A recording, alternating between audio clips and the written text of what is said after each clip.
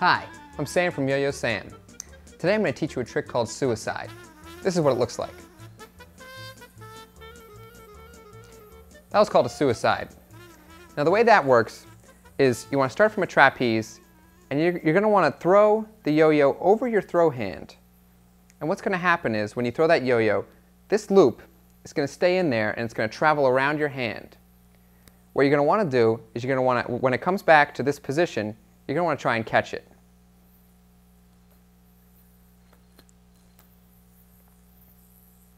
Like so. It's a hard trick to learn and takes a lot of practice, but it's a great trick and your friends will be really impressed. That's called a suicide, and I'm Sam with YoYoSam.